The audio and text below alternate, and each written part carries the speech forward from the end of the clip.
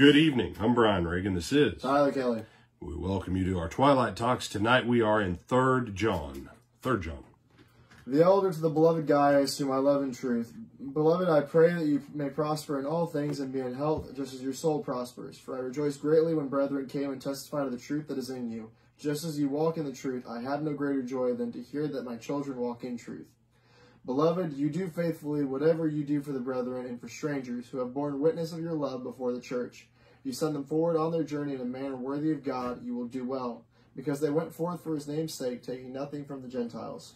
We therefore ought to receive such, that we may become fellow workers for the truth.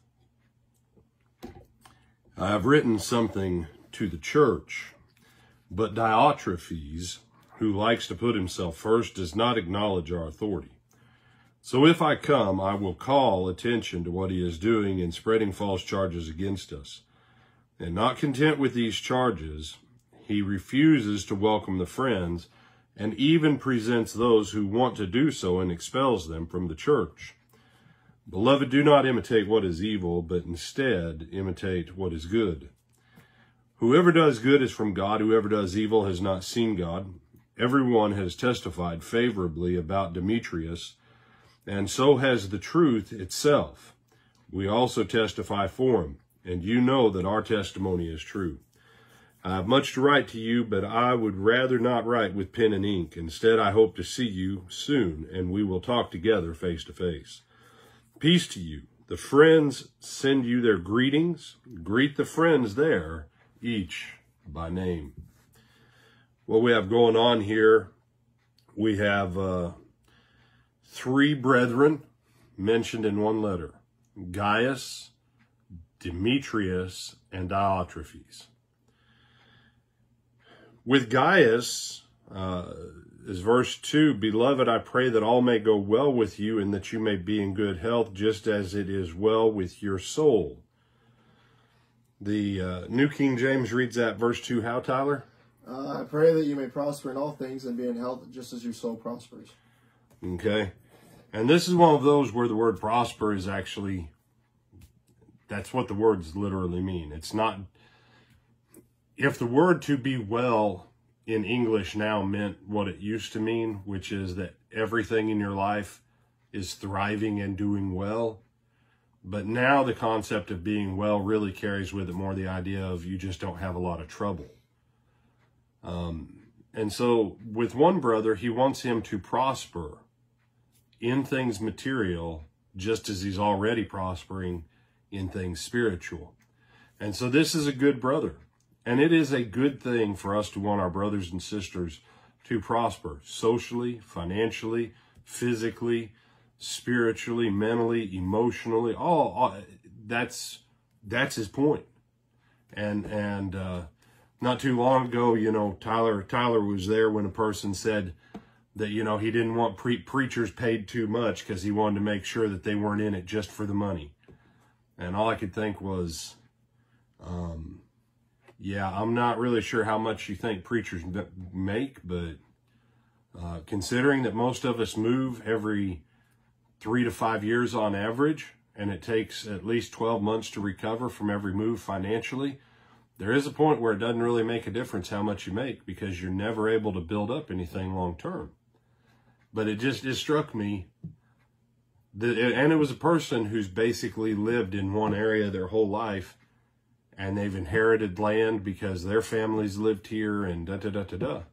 And it was just like, huh, interesting.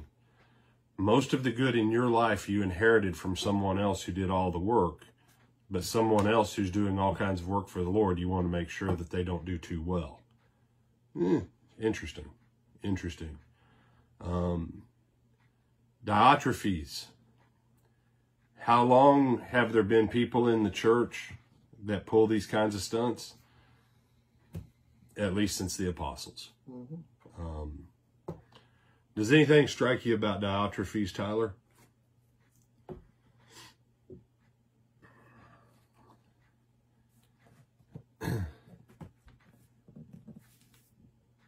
So, like you said, it's the same issues that the church has with people today, where there are people who care more about themselves than the word. And that's true. And I want you to consider this. Diotrephes had a problem with other people in the church, and he had a problem with the Apostle John. Did you know there are some people in churches that it does not make a difference who the other party is? It does not make a difference how pleasant or how unpleasant their personalities are. Some people will not get along because that's who they are. It's not who they have to be. Christ would happily change them. But did you know that Christ will change no one contrary to their will? When people talk about being saved and XYZ was no longer an issue, you know why? Because they really wanted to be done with that issue. And Christ, by his grace, boom. He won't change you. He won't do that in you that you don't want to have done within you. And that goes back to 1 John chapter 3. He that has this hope in him purifies himself even as he is pure. And then Demetrius. Thank God for Gaius and Demetrius. Demetrius, he does his best to get along with as many people as he can. He blesses as many people as he can. And he strengthens all of the brethren that he's able to. Thank God for the Demetriuses. But I want you also to see one thing about John. John says, when I get there, I will straighten out Diotrephes' problem. That's the challenge in churches today, Tyler. Because every church is autonomous and internal. No one's ever able really to come in and sort some of these things out. And just some interesting challenges. We do good on a lot of things, but we're still not doing as good as we should be in being the apostolic church that we see of the good things in the New Testament. Anything you want to add? No, sir. Invite them to like, comment, share, and subscribe. We'll see you in the morning.